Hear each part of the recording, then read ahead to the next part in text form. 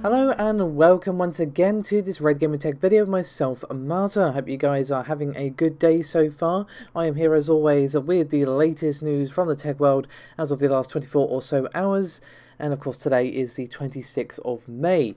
We're going to begin today's proceedings with a very interesting patent for the PlayStation 5. So you can find a link to the patent itself on the Patent Scope website linked in the description below this video if you wish to give it a read.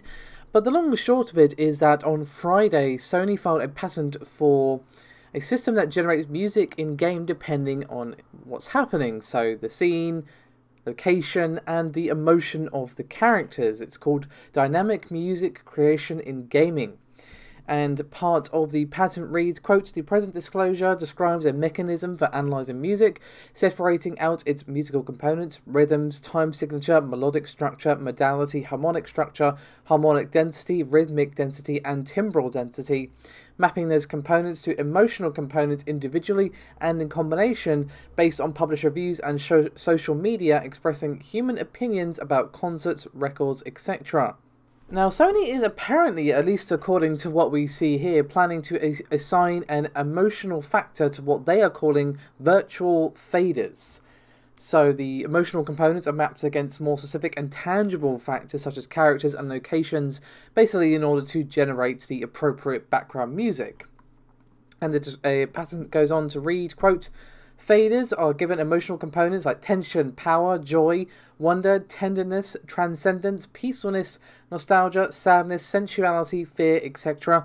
These musical components are mapped against motifs which have been created for individual elements or participants of the game, including, but not limited to, characters, lead person, etc, etc, etc, activity types like fighting, resting, planning, areas like the forest, city, desert, or whatever, personality of the person playing the game, etc." Now, obviously, when it comes to patents, it is so important to remember that just because a patent for a thing exists does not mean we will ever see this come to fruition. We have seen countless patents that have never actually resulted in a product. Doesn't mean they were fake, it just means the company was filing the patent if they ever decided to do so. Now, would this be outside the realms of possibility for Sony to be looking into? Well, obviously not. Will we actually see it coming to the PS5?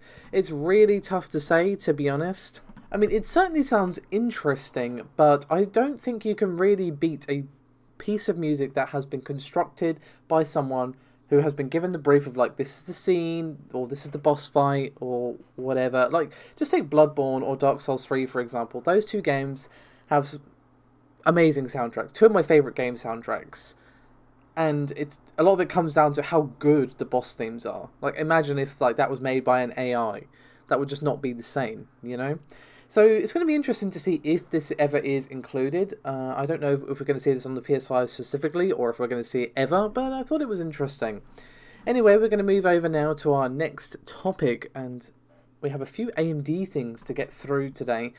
The first of which is regarding a few upcoming devices, including Cezanne and Van Gogh.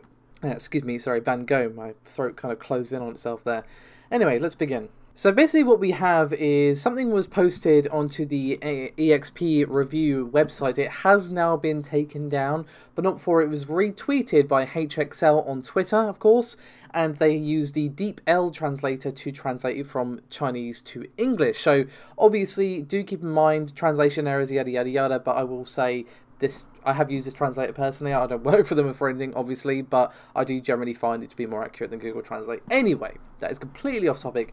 Let's read what it has to say. Quote, "One of the more useful things for us in this table," and you can see the table on screen, just that quote for a second, "is the layout next year on MSDT and APU. You can see that AMD is laying out an APU called Cezanne next year, and then the new APU codenamed Rembrandt.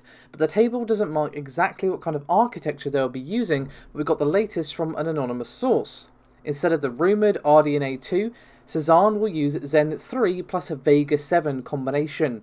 It will continue to use the TSMC N7 process, and like Renoir, it will come in both low and standard voltage versions. Rembrandt is a huge update. The CPU architecture will use Zen 3 plus, and the GPU is finally getting rid of Vega architecture and replacing it with RDNA 2. In terms of the process, it will be updated to TSMC's 6nm, which is the optimized version of the N7 process, and will support DDR5, LPDDR5, and in addition USB 4 and PCIe 4.0. 2 new buses will also be available on this generation architecture.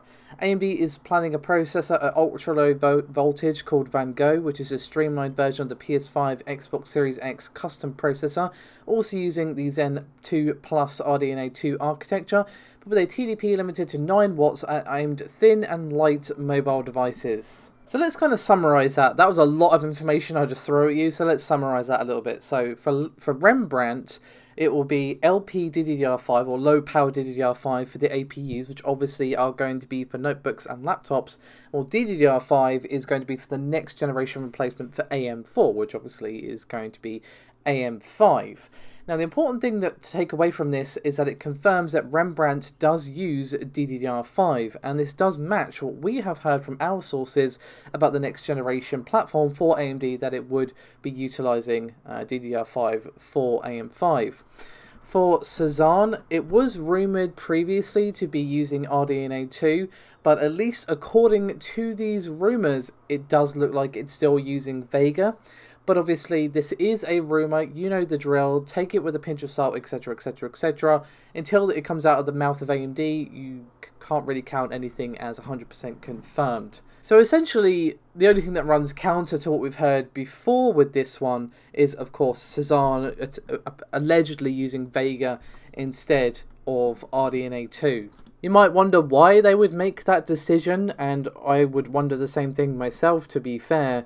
But until AMD issue a statement on it, I'm not really willing to speculate. It could literally be a multitude of reasons, and of course the possibility that this information is just simply incorrect. However, that's not the only AMD thing I have for you today. I also have some benchmarks for the Ryzen 9 3900 XT and Ryzen 5 3600 XT. So what we have this time around is a set of supposed Cinebench R20 benchmark scores, which were posted over at the Chip Hell forums. So what do we actually see?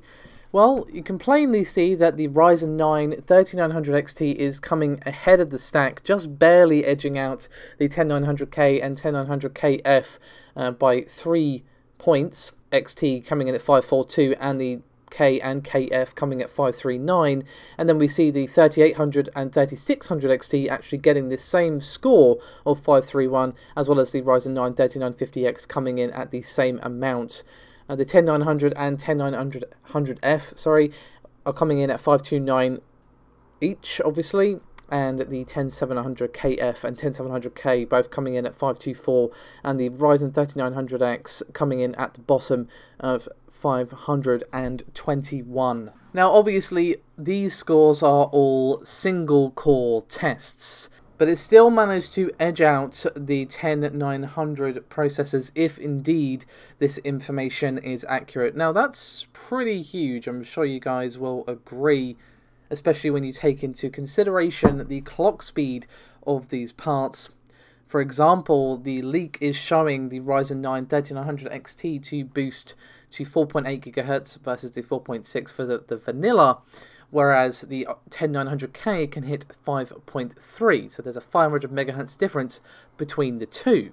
So essentially what we can take away from this and the Ryzen 3600 XT entry is that if this information is actually representative of the final sort of speeds and results that we can expect, AMD's upcoming part is going to outperform Intel's latest efforts in single-threaded workloads, while also running at slower clock speeds.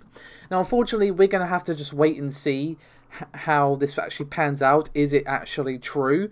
And of course, even if these benchmarks are true, even if this is real, it is still a single benchmark. We can't be going around saying, oh, just throw Comet Lake in the bin because of this one result. Even if it was true, that would be silly. So just keep that in mind, guys. It's very, very interesting and would be very, very cool if it's true. We'll definitely continue to keep Intel on their toes and heat up the competition between the two companies even further, which could bring us some interesting results. You know, AMD definitely woke Intel up from a long sleep where they didn't really feel the need to try because, well, AMD did not really give them the reason to be competitive because they were just winning without really trying. And obviously Ryzen changed all that, and Intel have really brought their A game recently, which is good. Oh, and just a quick aside, for those of you who were waiting, Paul's lengthy Unreal Engine 5 analysis video that I've been promising for some time now, he did put it out yesterday. You may have seen it, but in case you missed it, I will link it in the description below this video for you. If you want to go check it out, it's definitely worth watching. And also, Paul was recently featured on the BRAP podcast, where he discussed numerous things with the guys over there. I will also link that in the description below this video in case you guys missed it. It's definitely worth a listen. Probably while you're doing something else, because it is like 2.5 hours long. Anyway, that is me done for this video. Thank you so much for watching. As always, your support is hugely appreciated, and I'll see you next time. Bye-bye.